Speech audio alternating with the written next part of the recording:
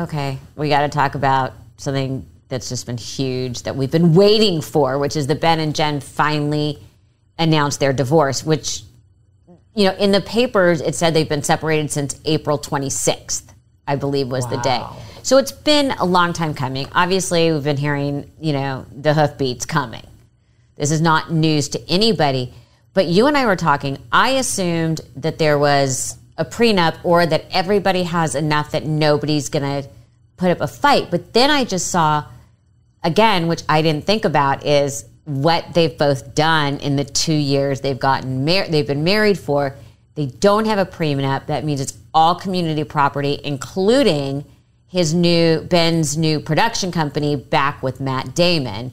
And she had the album, 2 or 3 movies, the documentary. So potentially it could get very, very messy. That's what I was saying yesterday. I was like, no, there's no prenup, which I don't even understand that. You know, like you hear, and we'll get into Taylor and Travis soon, but like you hear all this, that's apparently what's taking so long, and it's like, rightfully so. I just want to know who will gain from this. Like, is it his production company? Did she do more during? Well, we don't even know if they're going to fight over it. We don't. This is all speculation, and it was basically just a list of everything that they are technically each entitled to. But again, we don't know the paperwork. We don't know, you know, how everything is set up. No, I have a weird, and like, when does it ever end amicably in Hollywood or anywhere? I just feel that they will just part ways. Right? I do too. I think they're done with it. They're both just going to walk away. Yeah. That's what I think. But we've seen, I mean, the Brad Pitt and Angelina Jolie fight has been going on for how many years now? Right. So you just don't know. No. I thought Brad Pitt and Angelina Jolie were like soulmates before it all. Is anyone really a soulmate? No. You know. I mean, I'm cynical, remember? Me too. So, yeah, but you're engaged. That doesn't mean I'm not cynical. That's true. So I think that's a big one. But speaking of Ben Affleck, and Jennifer Lopez is right on the cusp of this, we have a bunch of new empty nesters. Yes. Celebrity empty nesters, starting with Violet Affleck. Yeah, she's at Yale. She started at Yale. Ben and Jen both took her. There were pictures of them both getting off the plane back in LA together. Which, that's so weird to But me. it just seems like they really seem to have a good co-parenting situation. And we even saw this summer their daughter, one of their kids in the Hamptons with J-Lo.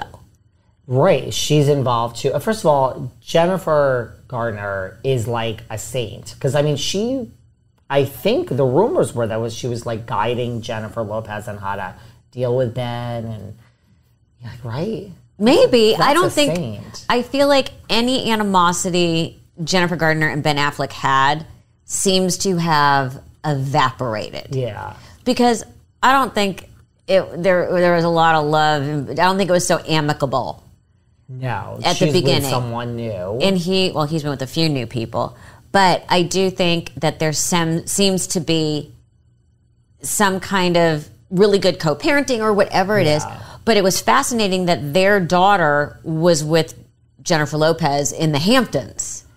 That's the part that, to me, I don't really understand, but okay. I think there's something great about that. You do? And that makes me feel like, in some level, as much as I'm sure people were unhappy with how things were working out, it makes me feel like they kind of tried to keep it civil. The kids out of it. And keep the kids out of it. And now there's relationships between all of the stepkids, and you don't really want to, I would assume, rip them apart. No, but they both do seem angry at each other, though, based on we haven't really seen anything except pictures, but the way they're carrying each other, like themselves. Don't they seem angry at each other? Yeah, well, nobody seems happy. No. None of them seem happy, except for kind of, Jennifer Gardner, who's got all of her little funny YouTube stuff and online stuff and the fake cooking show. She seems to be having a great summer. I mean, I'll keep it positive, but I think J-Lo just needs to take, the rest of the year to be a single woman. That's my advice. But she loves being in love. I know, but she loves learn being. from this. But Elizabeth Taylor once said, "If I love them enough to sleep with them, I love them enough to marry them." Okay, well, J-Lo is, I guess, on that track. On that track, but we digressed from celebrity empty nesters. The other big one that went off to school was Suri Cruise going to Carnegie Mellon. Yes, and I read, I guess Tom Cruise is paying for the whole thing. That was part of their divorce, was he will pay for all education. They have no contact. I heard Suri is going by a different last name at school. If that ain't a fuck you to your father. Well, yeah, and what's one of Angelina's children just did did that too. They're all dropping Pitt. Interesting.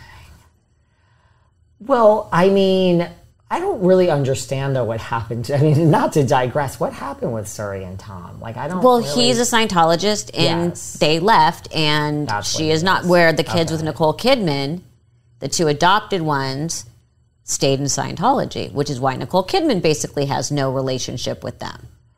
Man, okay, now I know. By the way, I am up for adoption for Tom Cruise anytime.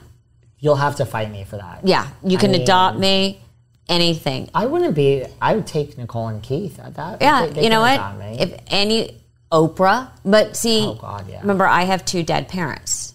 So technically I am an orphan and could be adopted. Okay, so you go before me is what you're saying. Yeah, that's pretty much. But the problem is I have a child, which means what if I could get someone like an Oprah who doesn't have a child?